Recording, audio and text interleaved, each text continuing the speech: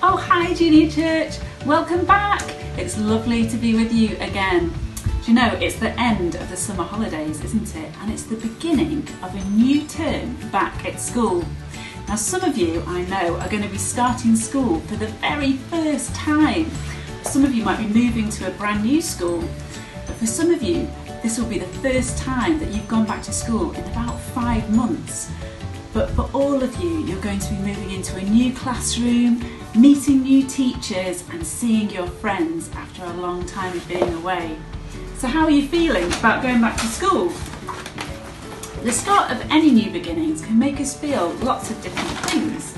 Maybe you're feeling excited about seeing your friends and your teachers. Maybe you're feeling a little bit nervous about going back to school. And maybe you're feeling a bit sad about not being with your grown-ups after all that time you spent together. But it actually might just be a bubbly mixture of everything. Anyway, let's set off and we'll talk more on the way. Come on. Did you know it says in the Bible that God is with us always, no matter how we're feeling? This month in Junior Church, we are going to be looking about stories all about trust. And in the Bible, we see examples of this when people take a deep breath and they put their trust in God, even when they feel a little bit afraid or worried about something. Here are some examples of stories that you might know from the Old Testament. So Noah trusted God when God asked him to build a huge boat in the middle of the desert. People must have thought he was crazy. Moses trusted God when he asked him to lead the Israelites out of Egypt. Moses must have felt really worried. Exactly where was he going to take them and how was he going to look after them? Daniel is another character. He trusted God, and when he prayed, even though it was against the rules, and he ended up getting thrown to those hungry lions. But in all of these stories, even though they might have felt a bit worried or afraid, they trusted God and they felt confident that he was with them. Knowing that helped them to have courage. They knew that God was with them no matter how they were feeling. Did you know that there are Christians all over the world today who live in places where it isn't safe to believe in God or even pray to him? They feel afraid too. I wanted to tell you the story about a boy called Hami. Now he lives in a country called Iran where it isn't safe for him to be a Christian. Listen to the story and see if you can see what his family did when they felt afraid. The story is going to be told to you by a charity called Open Doors, and they helped him. There's some information at the end about how you can help children, just like Hami.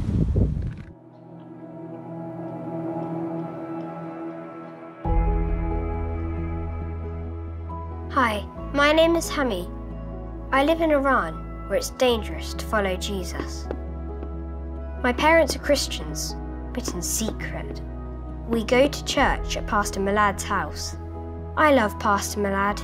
Every week he tells us all about Jesus, how he died for everyone and wants people to be friends with God. One day, we were on our way to church when we saw Pastor Milad being taken away in a police car. When we got home, Mama explained. Pastor Milad has been arrested and now he's in jail. Why? For teaching us about Jesus and how much Jesus loves us. So Pastor Milad went to jail for us? Why would he do that? Because Pastor Milad follows Jesus. Jesus loved us so much that he died to save us, and Pastor Milad was so full of Jesus' love, he chose to share it with us, even though he knew he could go to prison for it. What will happen to Pastor Milad? I don't know, but with Jesus there is always hope. I know you're worried about Pastor Milad, but Jesus tells us we can trust him instead of worrying. Do not let your hearts be troubled. Trust in God, trust also in me. Should we pray for Pastor Milad? Stories like this are common in places where it is dangerous to follow Jesus.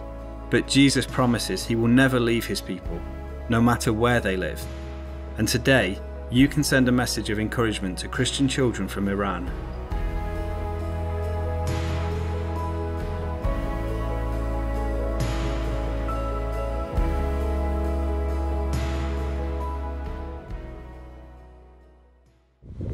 Can you remember what Hammy's mum said to him to help him stop worrying? She told him a verse from the Bible, from John 14, chapter 1, where Jesus said, "Do not let your hearts be troubled. Trust in God and trust also in me." What a great verse! Jesus was basically saying, I know there'll be times when you feel nervous and when you feel afraid, but when you do, I'm here. So you just have to trust me.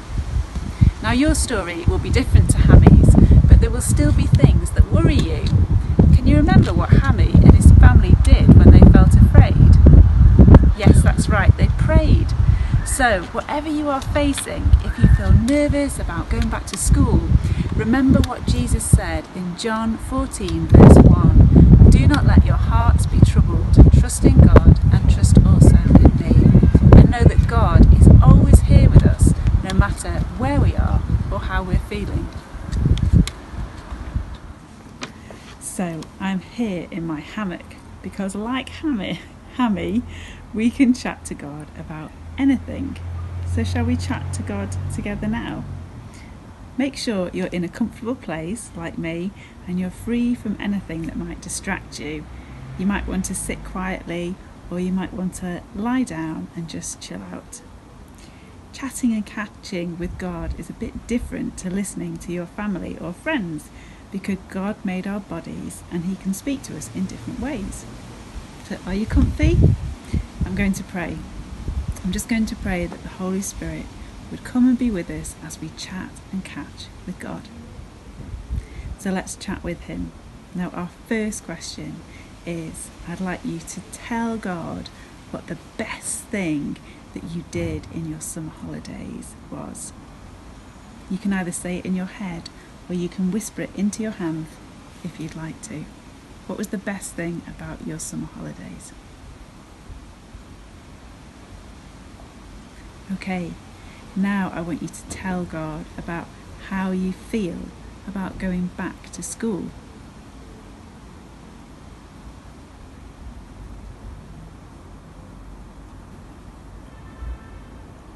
Fab. Now God loved us so much that he wants to chat back to us, and we call this catching.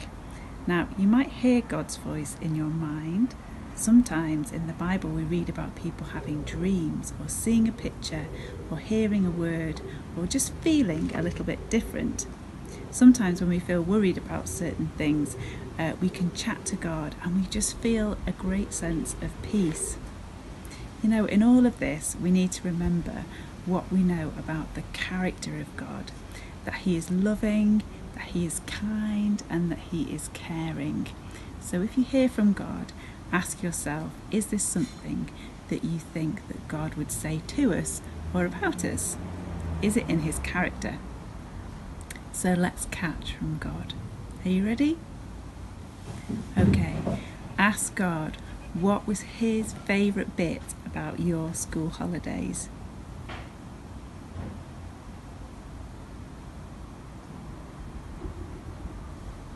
Now, one of my favourite things to do when I was at school was sitting on the carpet and listening to stories at story time.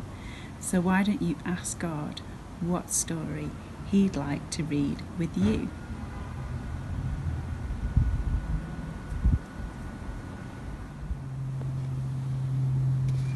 And there we have it. You could chat and catch with God this week. Now, if you didn't feel like you heard from God, then don't worry. Remember, he can speak to us in lots of different ways, and we've learnt today that God is always with us, but sometimes it can take us a while to hear him clearly. It doesn't mean that he loves you any less.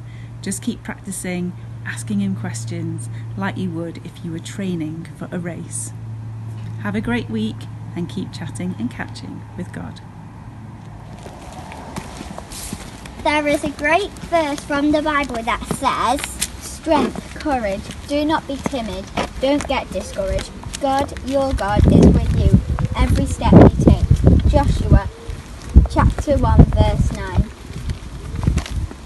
So as you take those first steps into school and say goodbye to your grown-ups, remember that however you are feeling, God is there with you every step you take. May God bless you and your families this week. He is with you.